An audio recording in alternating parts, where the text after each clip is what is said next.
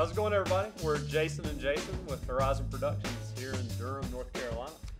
Which lately has been the hotbed of VR in the East Coast. Apparently so.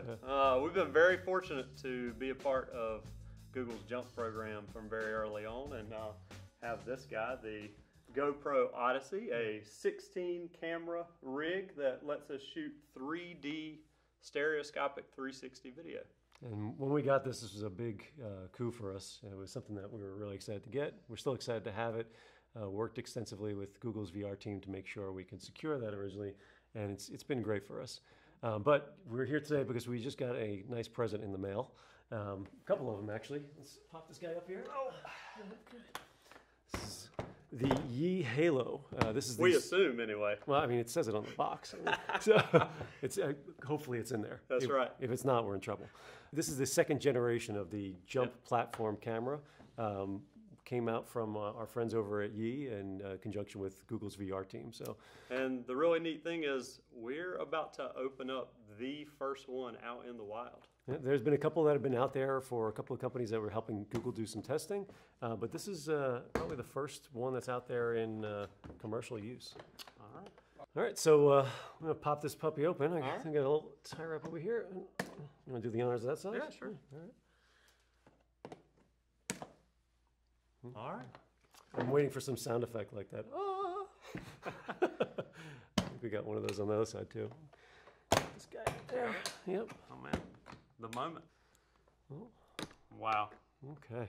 All right. What have we got here? First, I mean, is a screwdriver in here? I guess they gave us the tools we're gonna need to work on this thing. All right. Well, do you want to move this off to the side? We'll pick them out piece by piece. Let's do that. Yeah. All right, let's take that guy, drop him down gently. All right, let's start with the. Yeah. How's it feel? Man, it is light. Is it light? Especially, yeah. Oh my goodness. Compared to this guy. It's almost concerningly light. Yeah, right. Yeah. That's just. You feel like you're gonna lift it too quick. Man, it's gorgeous. Yeah. Nice industrial design throughout. Looks like there's even little levels built into the sides of it. Nice. Here is definitely a big factor. I don't know if you can get this. The up camera. We have tried numerous things to solve, not that issue, but to add that in production, and it's always been a challenge in the field. So absolutely. Yeah. That's going to be a huge help. That's a big help. So this is a 17 camera rig versus the 16 camera in the Odyssey. Uses some slightly different technology in the cameras, but works on that same JUMP algorithm. So, of course, if you're unfamiliar with the JUMP platform through Google, the biggest benefit of that is that we take all the footage, we upload it to Google, and they stitch all of it, and it gets back to us within 24, 48 hours. Perfectly stitched 8K 3D 360 footage. Yeah. 8K by 8K. 8K by 8K, yeah. So it's so dense that we're having trouble running it on things. So the other thing this one has that the Odyssey does not is this LCD monitor. So the LCD on here gives you a, let's see, got that there. The LCD on here gives you a bunch of information, lets you know the card readouts, I'm fairly sure. I think it's probably going to be where we're going to change all the settings and stuff rather than having to do it through the previous setup, which had like a master camera on the Odyssey.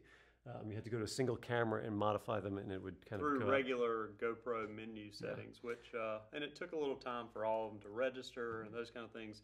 Supposedly, this treats each camera separately, lets you monitor each one individually, and even has time lapse mode, which would have been great for that sunrise shot we did recently. Yeah, that would have been very helpful. I'm gonna save this from recording for an hour and a half to just get 10 seconds of footage. Let me see, where are we putting in? Memory cards? SD cards, is it? It's got to be close to the camera. Oh, yes. Oh, nice. Oh, man, this is so great. Oh, this card's in there already. Wow, thank you very much. That was very kind. 64 gigs. This is a huge help. On the Odyssey, they're actually underneath the camera, which not that big a deal. Usually you take the camera off and flip it up, but even that, sometimes you try and do it quickly and then you'd have cards on the floor, which is never a good thing. Yeah. So this is great. Okay. Yeah, it is pretty. Yeah. I still can't get over how light it is. Yeah. Well, so I mean, this probably doesn't have the battery in it, right? So the battery in the box. I hope. Give us a battery. There's not much room. Yeah. Let's see. Oh my goodness. All right, so That's the battery. wow, this is a huge deal. Actually, the opposite we of have huge. the other. Here. Here's the here's the battery for the Odyssey that we've been using. All right, so we go from This got some taking weight this to thing it. Yeah. around to putting this in, which I want to say I read something about. It just slides in somewhere. Oh, here we go. So, oh man, that's That's nice. it. Just snaps in. I cannot believe this is Let's see. production Show that to ready them right there with the battery. Slides right into the base right there, down here. It looks like there's a power port on either one, so it probably has it must have a cable that actually goes from here to the battery itself. This is just like a battery holder. So we come with some. Got some cables. We got an individual cable. I'm guessing this Okay. may be our guy. All right. Let's see what that looks like. Oh wow! Even gave us some extra individual cameras. Man, these things are light. Oh, those are spares. Practically just a sensor. I'm guessing they've removed the power. Actually, on the Odyssey, one of the things that they did was remove the batteries from each individual camera. It's all powered from a single source, much like this one. So yeah, these guys are light. Failing on this here, huh? Output. There we go. So there's an output and there's an input. Oh, so I guess you could actually plug an AC adapter. Does this have a AC adapter in there for somewhere? Yeah, there we go. So we can plug it in directly. It looks like. Oh, all right. So we've got an AC adapter for that. So I guess that's also we could charge it. Probably charge it while it's running, even or. This. Is this, it's It is a. It's either looks a like horse pill or small remote, which again, being able to control this thing from elsewhere is a big deal because every time you fire the Odyssey or now the Halo, we basically have to hide.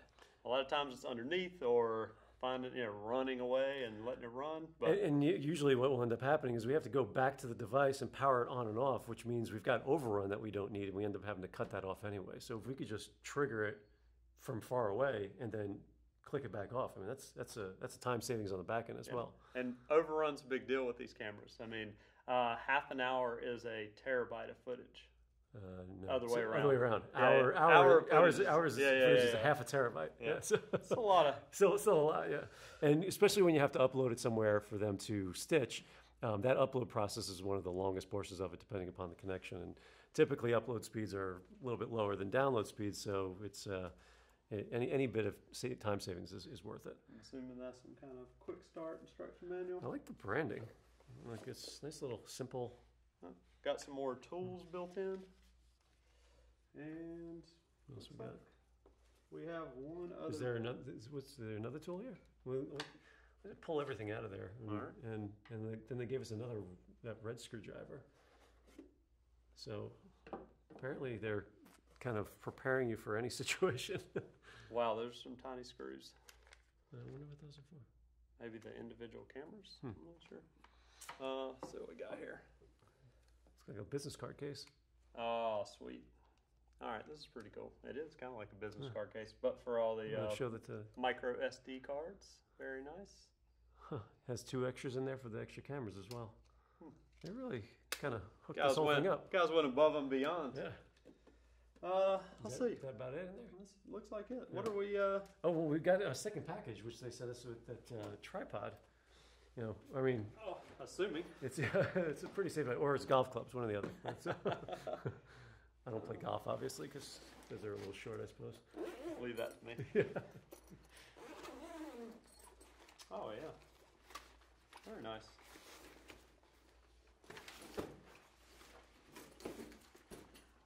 All right. Yeah. Got add another tripod to the mix. Yeah, with our very basic tripod we have back here, but let's put this down. So I guess another thing we should mention is on the Odyssey we used the zoom mic on top and attached. We've got the up camera now, so we're not going to be able to do that. I guess we're going to have to run our Sennheiser Ambio on a mic stand from now on. This Actually, what I really appreciate about this mic, it actually even says VR on it, which it sounds silly, but it means that it's actually becoming more of a thing where people are even branding it specifically for it. So this mic lets us capture spatial audio. So you got 360 video. Just think of it as 360 audio. You put on the headphones, you can actually hear. It smells new. Where everything is coming from, which in VR is a big deal. We need those not only visual but audio cues to know which direction to look, and we need them for production because we need to kind of tell people where to look. And I suppose with this guy, we're probably gonna, when this is getting mounted, we're gonna have to get a bottom mount. I wonder if this tripod will allow us to put a bottom mount on there. We'll have to figure that out. It looks like there's an adjustment knob on here. It's going to prevent that, but we'll figure out a way to make sure that this gets mounted on there so our audio guy doesn't strangle us. Can you believe this? This is incredible. Yeah, we have the first one out in the wild. That's pretty. That's pretty cool. Honored. Yeah, we're gonna do some fun stuff with this. This is exciting. There have been a lot of times where we've looked at shots and we're like, all right, well, let's cut the shot off there because then there's gonna be something overhead, or we recently had a sunrise shoot where some F-15s happened to fly above us. Would have been awful nice to have that up camera. It really would, yeah, because people are going to be looking up for that. So, I'll tell you what I can't wait to do is to try and figure out a way to fly this thing on a drone upside down. It's light enough. Yeah, I mean, it definitely is. There's actual handles built into it. Look at that. They really did think of everything on this guy. Yeah, I mean, you guys must have worked closely with the Google team because it seems like you took care of almost every pain point we've had along the way. This is pretty exciting. If this has charge. And it looks like it's got 50% on there. That'll do. All right. So how do we actually power it up? Well, it looks like there's a button here, so I'm going to press it either. Do the time-tested hold it down and see if something happens? Something's happening. Yep. Oh, yes. Well, it says Ye Halo right on there. Okay, so let's see. This looks like it's got 17 little boxes. Each one, so this is each one of the cards reading. Each one of the cameras reading. In real time? Yeah, so it's actually saying ready and then processing. So as it's processing, it's counting them down. Man, the levels. I don't have to take the mini level with it anymore. Do you have the level? Yeah. No, do you have the level? So it looks like, with all these here, there's like a little arrow. Let's push this up. And it looks like there's all the settings here. There's a little Wi-Fi signal, which, I'm not sure exactly what that's doing right now. I wonder if you can hook that up. Maybe it's to connect to the Bluetooth device. I won't pull this out just yet. Yeah. And we've got different modes on here. Is there a play button on the LCD, or are we just pressing the manual button there? I think we pressed this manual button when we actually fire it off. But the modes, we got video, photo, time-lapse video. So you actually just set it right through the menu here. It's pretty awesome. Flat color. Not to take anything away from the Odyssey. It's been great to us. We started out shooting, the 6-camera rigs, multi-camera, GoPro, 3D printed rigs. Kind of a nightmare if you won't try and stitch those things together. Yeah, made a lot of mistakes early on too, but yes, the one thing we knew we had to have was the cameras had to be synced. That was the huge one because the stitching process and the stitching process, getting rid of that. So honestly, getting the Odyssey made doing production work possible for our clients because it gave us a almost perfect stitch every time. The quality's better than anything else. It really is ridiculously good. The jump team it's an engineering marvel, really. No, those guys are, and they're incredible. Like the most helpful group, you send them an email at any time if anything's even slightly awry, and it just gets done. So yeah, what used to take literally like over a month and hundreds of man-hours stitching, they reduced down to, we started getting turnaround time in like 6 hours sometimes after the footage was uploaded. Yeah. Like before you'd upload it at night, you'd wake up the next morning, your stitch was ready. This actually, we could change the frame rate, it looks like, as well. So we've got... how fast can we get up to? 29.97 at 2.5K, 25... Oh, crap. What? I jumped into a menu there. So it looks like 29.97 25, 2.5K, 25 frames per second at 2.5K. We got 59.94 at 1440 and 50 at 1440. Okay. 50, interesting. Guess I'll have to do some experimenting. Yeah. Flat color mode, on or off. ISO levels we could change. EV and white balance. So I mean, some basic settings in here, but and then we've got screen brightness. I guess maybe this is for the display itself. And that's another thing. Supposedly, the heat is not going to be as big of an issue. When we Yeah. had those outdoor shoots with the Odyssey, things got hot. Yeah, and this, I think, if I remember correctly, this is all like vented out specifically to dissipate that. I mean, that's a big deal. Oh, it even has 17 in there. Okay, so that's 17. Are these other ones labeled? One is labeled. I saw earlier when I was Yeah, spinning it's it. right here in Yep. front. So it's 1 and then 17, I guess, probably goes in a clockwise fashion around up to 16 and then bounced into the middle. You want to fire off a shot in here? Sure. I mean, just to see what happens. We'll put people in the table, but I know, but might as well do it. Yeah, well, We'll see what it looks like. I think that worked. I think that's it. No? Is that doing anything? Oh, it's actually, I think because I changed the settings, it's getting all the array ready again. Okay. Yeah, which the other one said array ready. This one just goes through and shows you each card Yeah, being I'm ready. assuming which- we'll get better information out of this LCD. Yeah. Probably, yeah. At least it's not reading it off that tiny little screen with, black and white text. All right, I think we're ready. If that worked. Oh, I see Yep. blinking lights. blinking lights. That means recording. The universal sign for recording, blinking lights. Or self-destruct, one or the other. The Yi Halo right here in North Carolina. Yeah, In our hands. Pretty neat. yeah, it's pretty incredible. We're real fortunate to be able to share this with you guys, and we're excited to test it out. Yeah. Can't wait to get out in the field and see what we create. And thanks again to the Yi team. They really have created a fabulous product. And Google, of course, Google's VR team to even making any of this stuff possible. Without their jump platform, none of these things would even be, we wouldn't even be close to this. So, thanks very much to everybody. All right. Take care. See you soon.